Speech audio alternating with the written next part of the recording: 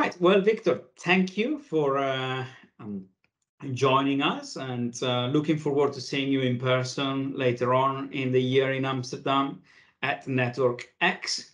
Obviously, you lead Azure for Operators at Microsoft. If my memory is correct, by the time we meet in Amsterdam, Azure for Operators will be 2 years old, which in technology terms is quite substantial. And it'd be interesting to know from you, what are your key milestones and key learnings over the past couple of years so far? Sure. Thank you for talking to me and asking these questions. So I think yes, from a technology perspective, 2 years is a long time, but this is a technology that has been around. This kind of technology has been around for decades, and so we are sort of revamping and redoing how people operate and how our operators operate this thing. So we have announced a few things. We announced some in Mobile World Congress, and then earlier before that too. And effectively, the current announcements have to do with products that we got when we acquired two companies, Affirmed and Metaswitch. And Affirmed was the number one, had a number one product in terms of the core 5G network. And they have other companies signed up. AT&T, for example, uses their thing. And Metaswitch is a company that's more than 40-year-old company, which is does networking and protocols. And so we acquired a lot of voice protocols from them that telcos care about. So we turned them into products. And then in addition to that, we also announced private MEC, which is the multi-access edge computing. And we have also said that we are working on public MEC. And then in addition, we have also started a new project, which should be coming to the market soon. It's called AODS, or Azure for Operators Distributed Services. The idea of that is that when you buy all these servers and stuff, you get raw metal, and then how you install software on it automatically with a click of buttons, and then make it possible for network functions to operate in that setting. And so AODS does all of that, brings in the power of Azure, brings in the management traits of Azure, and allows people to put network functions on it. And so that should be announced for public soon. Hopefully, by the time you guys, Network X comes around. Fantastic. And in terms of milestones or let's say memorable achievements from a customer point of view, what do you think is so far is making you, let's say, the proudest, or do you think is the greatest accomplishment for them? Yeah, so let me try to answer your question, but slightly differently than the way you probably expected. So, one of the things that one has to realize is that there's a lot of excitement here, of course. There's a lot of money here as well, because essentially what is happening is you've got two massive industries coming together. So you have the telcos, well established, hundreds of billions of dollars of money, and then you have the IT industry, sort of the Microsofts of the world, and Googles and Amazons and all these other companies of the world. And we sort of bring them together, and so that is a process. So in the sense that just because you sort of say it doesn't make it happen. Because, when the rubber hits the road, it's a very different beast, because you're actually asking somebody to sort of take a bet on something that they haven't done that before. I mean, they are very used to the operator market. The telecommunication market is very used to working with certain incumbents, certain ways of doing things. And now you have this other industry. The reason to bring these two industries together is very straightforward. I mean, the two industries are doing very similar things, and the cost for developing these networks and putting them down is in multiple, billions of dollars that both actually have to do. So, and so, for example, in the cloud industry, we have to move packets all across the world. We've got 170,000 miles of fiber interconnecting 62 regions of our data centers around the world. Now, that's a lot of fiber. and we have lots of capacity. And then you've got the telecommunication guys also doing something similar. And so, what's the purpose of that? I mean, you might as well do just one. We have ways of monetizing our network. They have ways, but so the idea is to bring it together. So when you ask about milestones and what are we proud of, I think the thing as I reflect back on this, we had this sort of vision of doing this so many years ago, and it hasn't gone away, because what I mean by that is that some ideas come and then people get excited and kind of go away. But this one is persisting, and more. It's slow from a sort of looking from outside in. It's sort of like, why are they taking so long? But it's a very massive undertaking on both sides. We have thousands of engineers working on this, on the software, and then you've got this massive industry, and so there has to be a unit of trust, and I think that trust is increasing.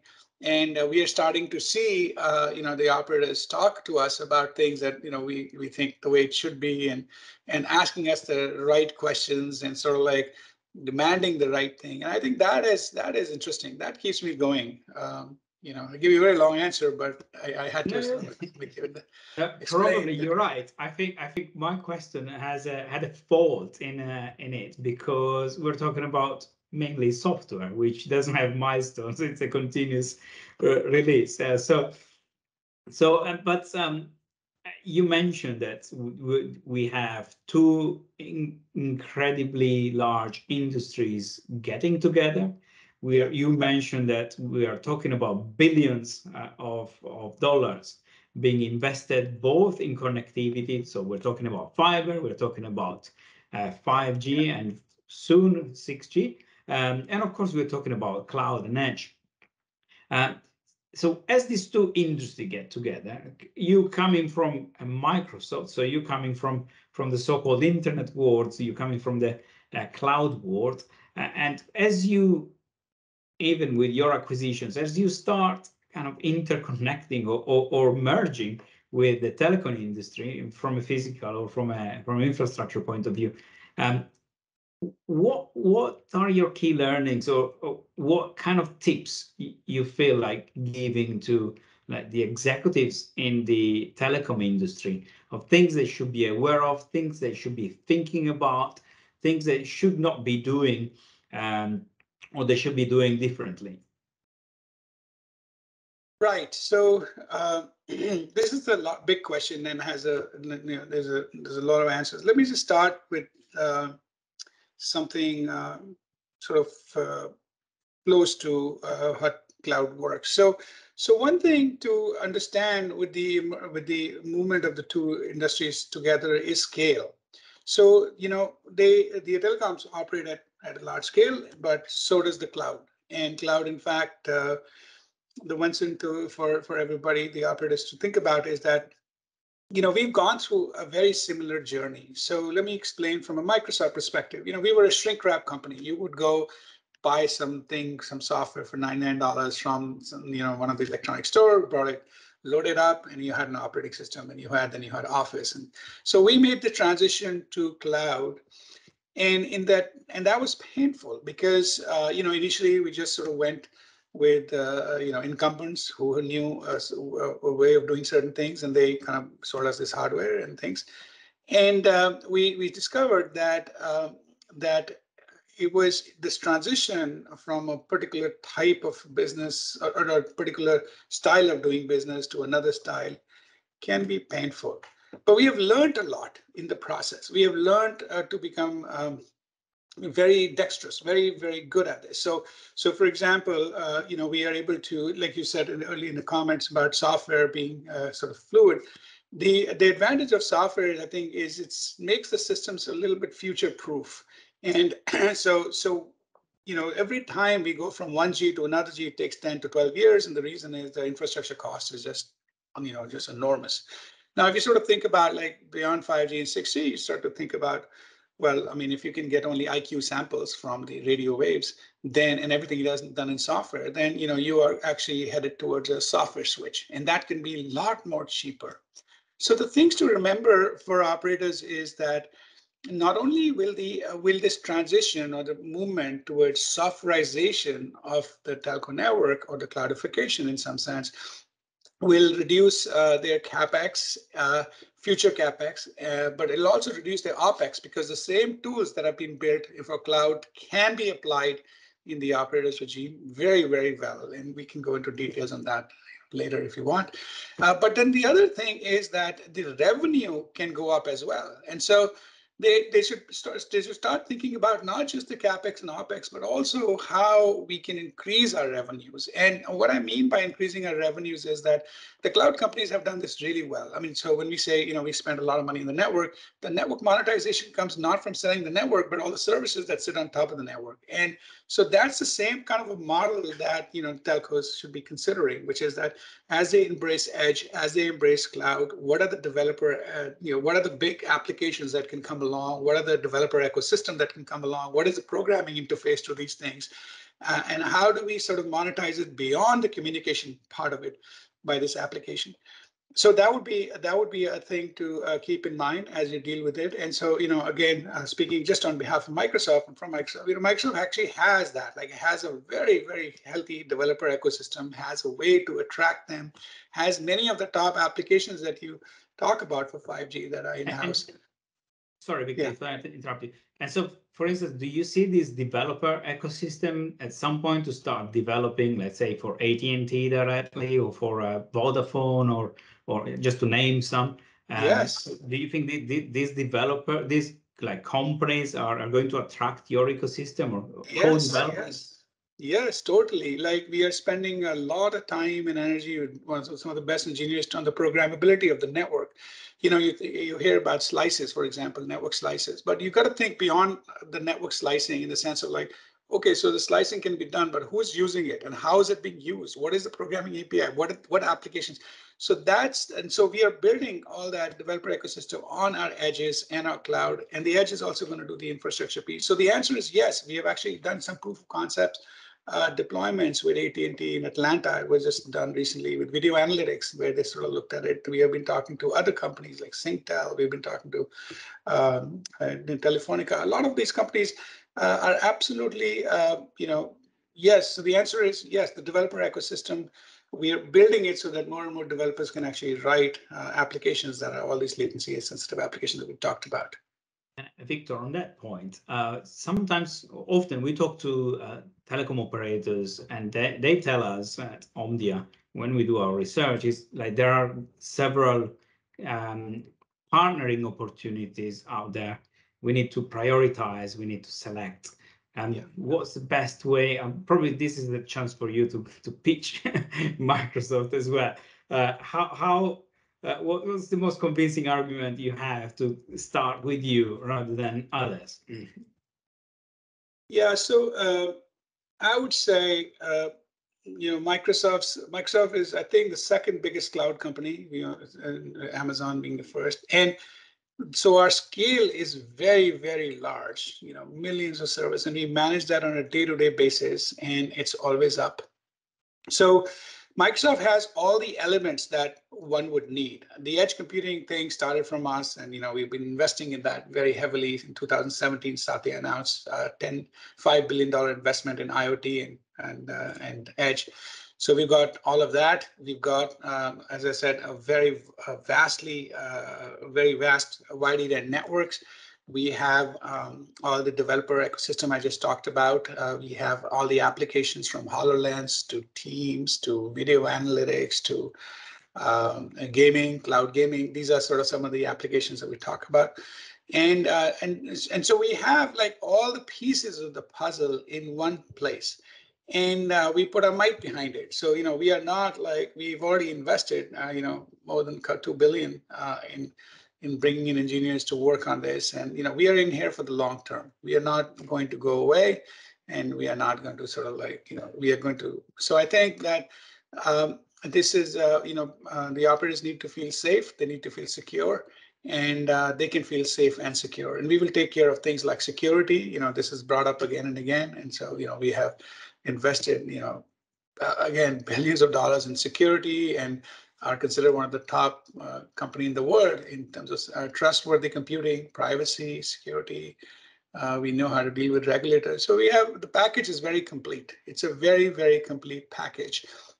And we have Microsoft Research, and which is where I came from, and it's the top research institute in the world, and it's got 1,000 researchers working on all kinds of things that we are bringing. In fact, my own move to the product group was based on a lot of the work that we had done many years ago that we are bringing in and improving. So you're future proof, right? And you will have the best brains working for you. So yeah, I think the package is just very, very complete.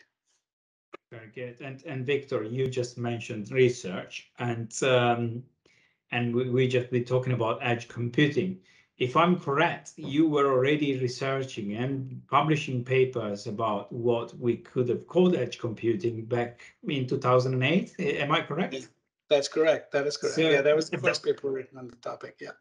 Yeah. So that's very long time ago. Many in the industry probably didn't even think about cloud back then. So, and that makes me curious about what is in your horizon today. What things we should be aware of? That's it's a tough one, tough question to answer, because I am excited about certain things, and I'll tell you about those. But I just sort of wanted to reflect that the way the edge computing came about was we had started down the path of cloud computing, and then the question was, what happens beyond the cloud? And then we knew that in cloud we were selling storage and computes, but we also wanted to sell latency, and there was no way to sort of fix the internet, so we kind of conceived of the edge computing way to do the latency part of it. And it's been amazingly successful. So these ideas come every so often, but let me try a little bit. So one of the things that I started in 2014 was video analytics, and the idea there was really it was started from a perspective of showing the money. So they were technical people who would say that edge is not really necessary because the cloud is going to be within 20, 25, 30 milliseconds of every person, in the major part of the economies of the world. And so why do we need an edge? And so, there was back and forth discussion and all that. So I sort of thought that the only way to sort of prove to them that it is important is to actually come up with something that can't be done otherwise, or it's going to be. So I started working on video analytics in 2014. So it's been 8 years since we've been working on that, and people talk about video and things. I do think that what you're going to see is, the cameras, there are statistics that show cameras are everywhere, and people are watching, and but there is no way to do real-time stuff. There's very little way to do real-time stuff. So you've got these machine learning and AI, evolving and becoming better and better with the models.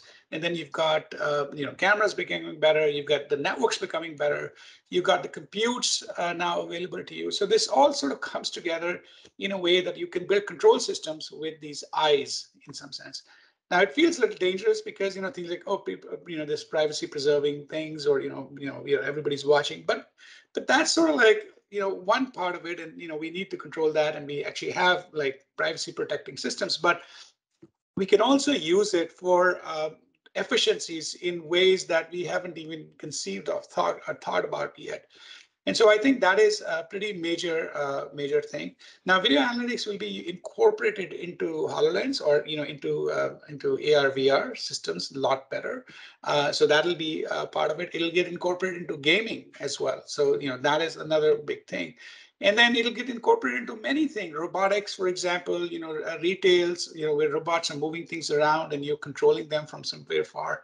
You need to do analytics there as well, because in order to scale things up, you got to have machines, helping out in the process. You can't have humans, every one human connected to, a few cameras. So that's a sort of a big thing that we're doing, or I believe will really take off. And yeah, there's more. Come on, give us one more. One more. Okay, so. Let me pick from something. So, again, this is a little bit dealing with video, but it's more so 3D or holographics. I think that, we have systems in Microsoft Research where the thing is, you've seen these things in movies, but you haven't seen them in real life. So, for example, if you think about Star Wars and if you think about the Jedi Council, they show this thing where a few people are sitting and then their holograms of other people are sitting and they're pretty far away. So we know how to do that. It's very expensive right now, but I think that the shape of meetings, like the way we're having now, is going to change. We will get out of the 2D metrics that we are doing right now, and it'll be a lot more 3D part. Of course, you need your latency has to be great, bandwidth has to be great, and you have to have right now a bunch of cameras and things of that nature. But I think that's something that'll happen too, just because there's money there. Like there's businesses are interested in that, and that'll have a significant. I mean, like for example, COVID already had a significant impact on travel. I think things are changing. You and I are still talking, and that's good. I mean, things have become better. This was a smooth thing between the two of us. It's going to get smoother with that as well. And I think that'll be big and used pretty much everywhere that you are. For sure. And that should be, I'm looking forward to that, and it's fascinating, just the thought of it. But closer to our imminent future, what things are you looking forward coming to Network X? So going back into Amsterdam, November, you're joining us probably on stage and certainly meeting lots of people. What things are you really looking forward to talking about or finding out? Right. So I think Network X is I joined it because I thought there was something unique about it and interesting. So one of the things that I am looking forward to is they're very smart people who come and give talks and their panels and talks and things. And I think I kind of want to learn and understand their perspective on things. Just like you're asking me to get my perspective, I actually want to learn their perspective because that actually helps me make more informed decisions, both in terms of the kinds of products we might want to build, but also in terms of shaping the business strategy of things. So that's like a big thing. I think that I hope to also not just listen, but create connections because what I've also discovered in life, being in industry for more than 30 years now, and actually close to quite a bit, is that trust is an important element, and trust comes from knowing one another. It's the black box things where you think of Microsoft as a company, or that's a little bit sort of like. It creates walls of the kinds that can easily be removed by just talking about it. I constantly hear, what do the telcos, what do the IT know about 5.9 availabilities? That kind of thing they'll say, and then there's no sort of a response to that. So by making connections with some of the decision makers, making connections with some of the influencers, making connections and sort of understanding, what may be the issues that they're facing with, and then being able to answer those issues right away or later is something that I think would be very, very valuable in Network X. And their forward-looking agenda is also very, very interesting to me because it's not about solving the problems today, which we will, but it is also like, where is all this going? Is this investment worth it? So, that is the part that I'm most looking forward to. Likewise, Victor, I enjoy talking to you on camera, but I'm looking forward to shaking hands with you and getting the real person. Me too. Not that you're not real now. I know what you mean. Yeah. Fantastic.